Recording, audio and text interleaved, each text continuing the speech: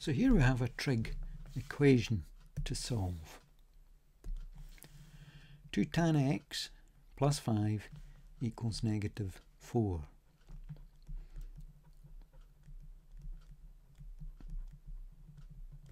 Now the first stage in the process will be to try and get tan x on its own equals a value. So we'll subtract 5 from both sides. Negative 4 minus 5 would be negative 9. Divide both sides by 2.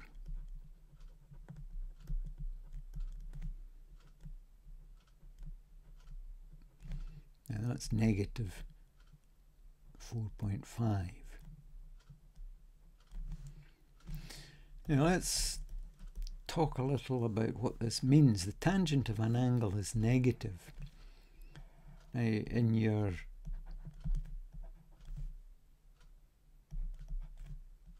quadrants diagram, first, second, third, fourth quadrants, all of the sine, cosine, tan are positive in here. Only the sine's positive here.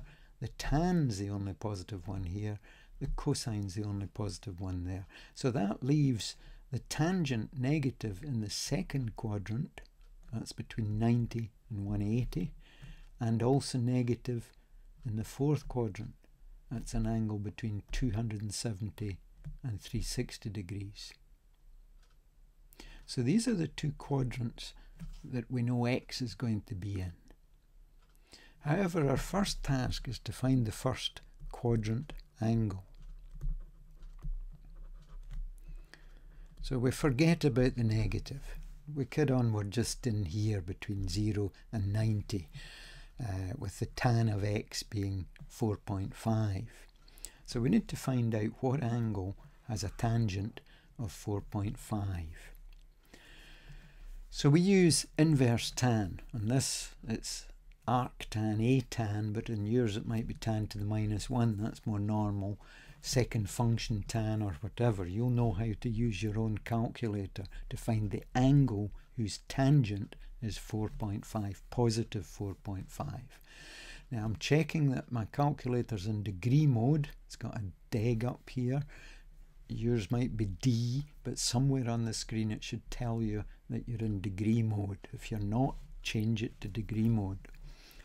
So I'm pressing this. What is the angle whose tangent is 4.5? Remember, I'm forgetting about that negative. I'm just pretending I'm in the first quadrant just now. And the answer is 77.47. Let's say it's 77.5 to 3 figures. So it's 77.5 degrees. That's my first quadrant angle. So that'd be an angle in here, quite a steep angle, measured round from the x-axis. So the angle in here, that's the second quadrant, would be all the way around to 180 minus that 77.5. So x is equal to 180 minus 77.5. Or fourth quadrant angle be all the way around to 360 minus the angle. So that's 360 minus the first quadrant angle of 77.5. So that's 360 minus 77.5 degrees. Now you should really use the calculator for this step.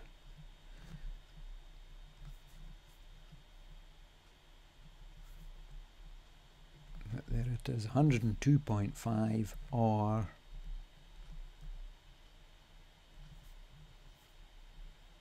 282.5 degrees. So that's the two values that we get. Now, if you have, well, you do have a calculator in the exam, you'd be daft not to attempt to check these.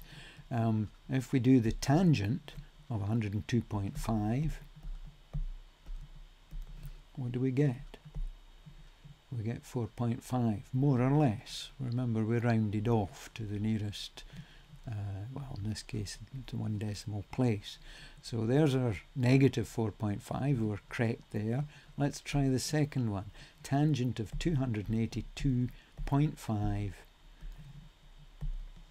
There it is, negative 4.5 to 1 decimal place.